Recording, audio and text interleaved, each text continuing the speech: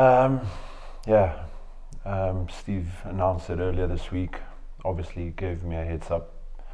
But after that, just went home, like took it in. It's obviously a big challenge, big ask. But yeah, just honestly humbled, grateful for the opportunity. Yeah, I think I've always been sort of a leader. Never saw myself being a leader of a Leicester Tigers team coming across 2 seasons ago.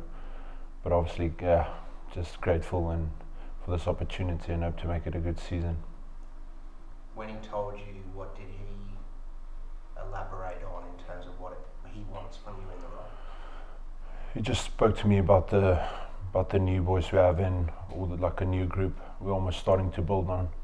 And he just said like he thought me and Ellis was a great combination for this team and to take them forward in the next couple of years. So yeah, I think that was his main point to us, like me and Ellis, to take control of the squad and take it forward. Yeah. You said then that you didn't think you'd be a Leicester Tigers vice captain. What do you mean by that? I just think obviously when you come overseas as a foreigner,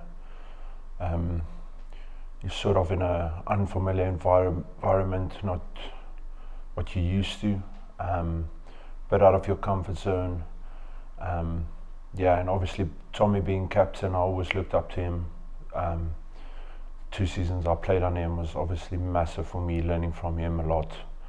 And I just think it came a bit soon, if you know what I mean. But yeah, I'm so stoked for this opportunity. I think we're building something special and we have the right players here, and hopefully me and Ellis can just guide them in the right directions. If that's by our words or by our actions, we'll try and do that as best as possible. What conversations have you had with Ellis already about what you two need to do now? Not a lot. We'll probably have the discussion soon. Probably go out tonight, sit around the table. But no, I just think like for me and Ellis, it's not about what we say. It's more about what we do and how we approach the people around us, how we approach them, how we bring the best out of them. And I think for us it's just leading by our actions more than anything else. I think that's what good leaders do, and that's what we'll try to do. A little bit of a forwards takeover with the two of you in the scrum. Yeah, it's about time. It's about time. How much does it change your approach, if at all? I don't think it did change my approach. Honestly, every game I try to be the best possible version of myself and contribute to the team. So I don't think a lot's going to change. I'm still going to try and play the best possible game and hopefully inspire the people around me by the way I play, the way I go about things on and off the field. Yeah. Season essentially starts this weekend with a couple of, and then rolling into some pre-season games.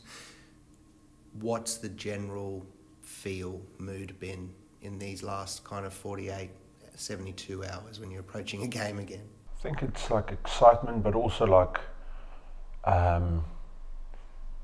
obviously when I say we don't know what to expect, we mean it like in a good way. We don't know what to expect because honestly we've put in so much hard work this past few weeks, and obviously there's this excitement, but also like the unknown. You don't know what's coming, but I think the things we worked on to better the team and to better ourselves is going to show this weekend, and I think there's massive excitement just to see what we've worked on, and yeah, I'm excited to see what the boys can do.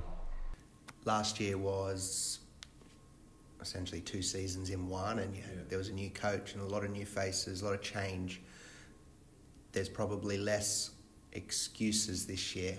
Things have got to be better than they were last year. Is that a fair assessment? Yeah, it's fair. I think after last season as well, like it set a good standard for us on where we are and where we want to be.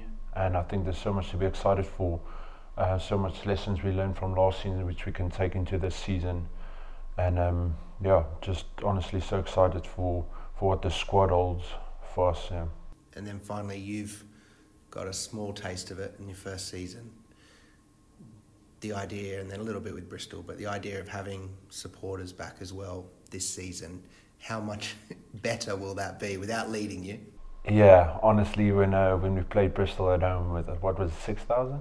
Yeah. 6,000. Honestly, it felt like a sold-out stadium, Welford Road.